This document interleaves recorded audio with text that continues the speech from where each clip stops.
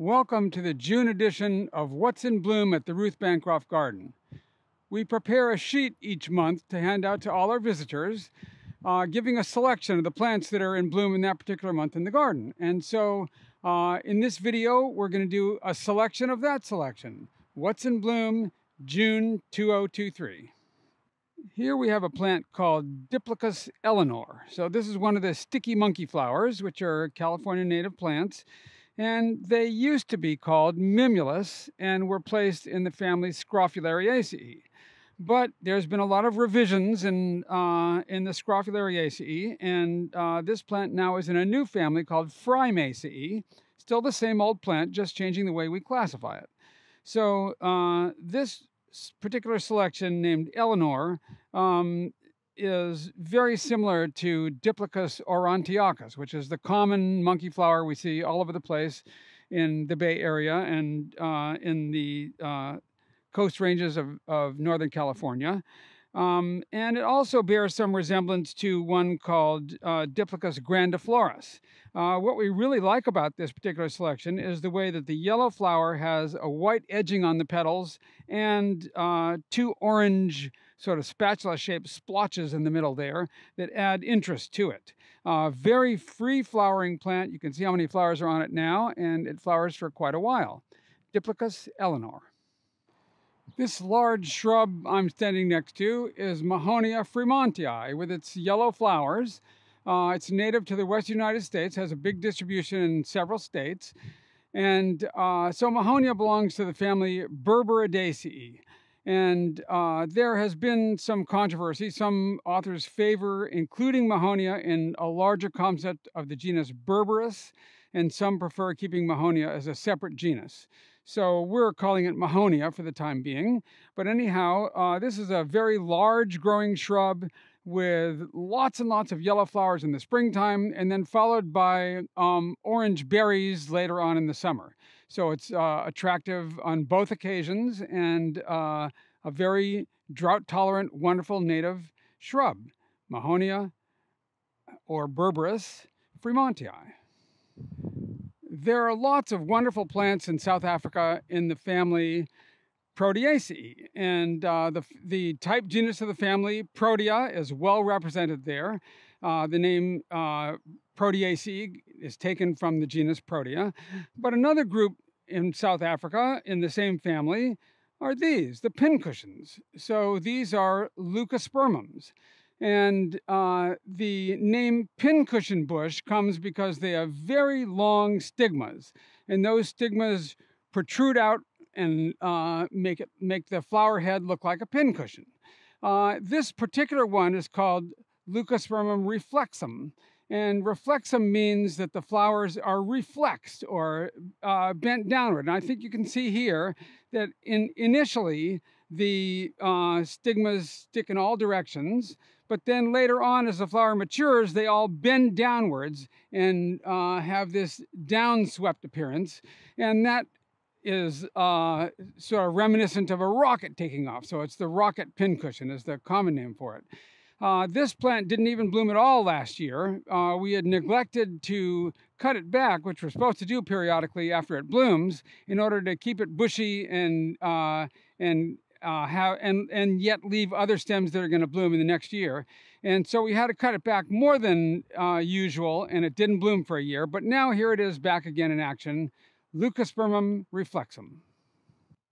The genus Dyckia belongs to the bromeliad family, the family to which the pineapples come from.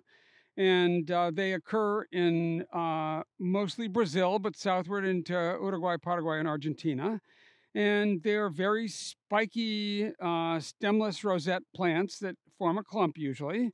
And this one here is a hybrid done by a breeder in Southern California named Bill Baker. Bill is no longer with us, but he really did revolutionize the Dyckias, because before, when Ruth started the garden, she really liked the Dyckias, and she planted a number of them in the garden. But mostly these had green leaves. They had tall flower spikes with orange flowers. Yellow and orange are the only flower colors in the genus. But the leaf color was moved forward tremendously by Bill's hybridizing efforts. So he brought in purple-leaved ones and silvery ones, and got dark purple, almost black leaves with white teeth, and very exciting combinations. Or like this one, a purplish leaf with a dusting of silvery scales on it. Really made the leaves much more interesting. And then these beautiful flowers, in this case, the sepals are red and the flowers are orange, are like icing on the cake. So in the bromeliad family, there are only 3 petals. And so here, those 3 petals are the orange part. And then at the base of the petals are the sepals, and those are redder, maybe almost to red, but more red-orange. And so the two-tone effect is very nice in this particular hybrid. The silvery leaves with a little bit of purple in them are wonderful in themselves. Like all plants in the genus, the spines are very sharp, and if you go to pick up a leaf out of that rosette and pull it back out, well, you might draw blood in the process. So you got to be careful around these plants, but they sure are beautiful. Dyckia hybrid from Bill Baker.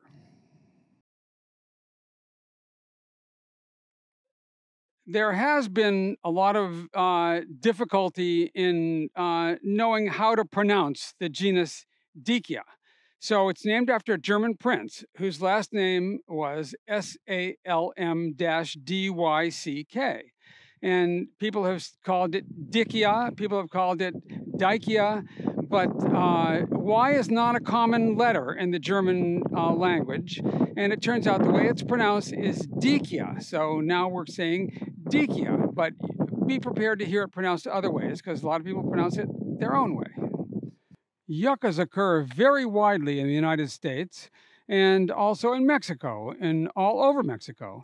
In the United States, they grow in the East Coast. You can find them in Florida and the Carolinas, and all the way to the West Coast, where they occur in California. They occur in the Great Plains and the Great Basin in many states.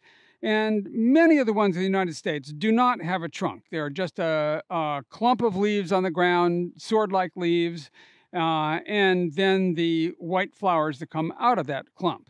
But some of the ones in Mexico really get to be quite large, including this one. This is Yucca filifera.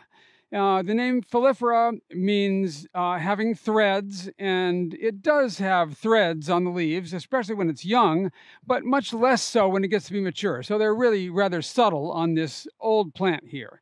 Most yuccas have flowers that come out and rise up with a panicle of white flowers. But this one has its own idea, and the flowers come out and hang down. And so here you see a clump that's in flower now with the waxy white flowers hanging down and being visited by bees, but bees are not its pollinator. Its true pollinator is a specialized moth. And the moth depends on the yucca for food and for laying its eggs to hatch the young, and the yucca depends on the moth for pollination. The bees visit the flowers, but they don't pollinate them, and consequently, here in Walnut Creek, we're outside of the range of the yucca moth, so our yuccas do not get pollinated by the moth, and they don't produce any seeds. So we never get seed pods on our yuccas. One of the big divisions in yucca is between those that have a dry capsule and those that have a big fleshy fruit. And in our garden, we can't make that distinction because we never get fruits at all. However, the yuccas will grow here just fine and flower beautifully, just not make seeds. This one, Yucca filifera, gets enormous. I saw a plant in northern Michoacan in Mexico that had a trunk so large there was a door that went through it. So that's how big they can get. Ours is certainly a lofty yucca, but not big enough to have a door through it yet. So we'll have to wait 100 years or so till we can do that. Yucca filifera. Gasteria is a genus in the asphodel family, and it's a close relative of aloe. Aloe is a much larger genus with a much bigger distribution. The Gasterias are all in South Africa or in countries immediately adjacent to South Africa. And this is a relatively recently described one, Gasteria polita. So polita means polished because the leaves are quite smooth and glossy. And so this, when it was first discovered, was thought to be a form of Gasteria acinacifolia, which is a coastal species from the southern part of South Africa. But that species has leaves that are quite bumpy in youth and not nearly as polished as this even at maturity. And it's a larger plant. This is its own species, and it's really a quite wonderful one, even if it's still rare in cultivation. Notable is the number of flowers in one raceme, so perhaps more than any other Gasteria. So the flowers don't go straight up, they go off to the side, which acinacifolia does as well, and was a source of the confusion between the two species. But this is a very restricted plant from near Knysna, that's Knysna, on the southern coast of South Africa. And when it was first discovered, it was found in a forested area where it was very difficult to get to it. And since then, it's been found nearer to the coast in a more open area where it's much easier to see. It's still pretty much unavailable in horticulture, but we're working on correcting that by propagating it and growing it. Gasterias can be propagated from a leaf, which can be rooted, and then little plantlets come up, and you can make more that way, in addition to growing them from seed. Gasteria polita. That brings us to the close of our June edition of What's in Bloom at the Ruth Bancroft Garden. But I always like to point out that there are lots of things that are not on the What's in Bloom list. And this is one, Lobivia bruchii, a South American sort of barrel cactus. And the cacti very seldom make it onto What's in Bloom because they tend to have short-lived flowering events. They'll burst into bloom, and then a few days later, they're done. So that doesn't make them good for something that's going to be on a list all month long. However, they are wonderful to see, and we've been having beautiful cactus blooms for the last several weeks here at the garden. This one, bruchii, has one flower open now, but a bunch more buds coming, and it's going to be putting on a show for the next couple of weeks. There are also lots and lots of things on our website for you to check out. So if you're not near enough to come visit the garden yourself, look at some of the things on our website. So we have a plant highlight every month, and those are all archived on the website, so you can look at those. There are What's in Bloom videos, not only the one from this month, but the ones from previous months that you can click on and look at. And there are all sorts of classes and webinars and things that we do here at the garden as well. The Ruth Bancroft Garden, Walnut Creek, California.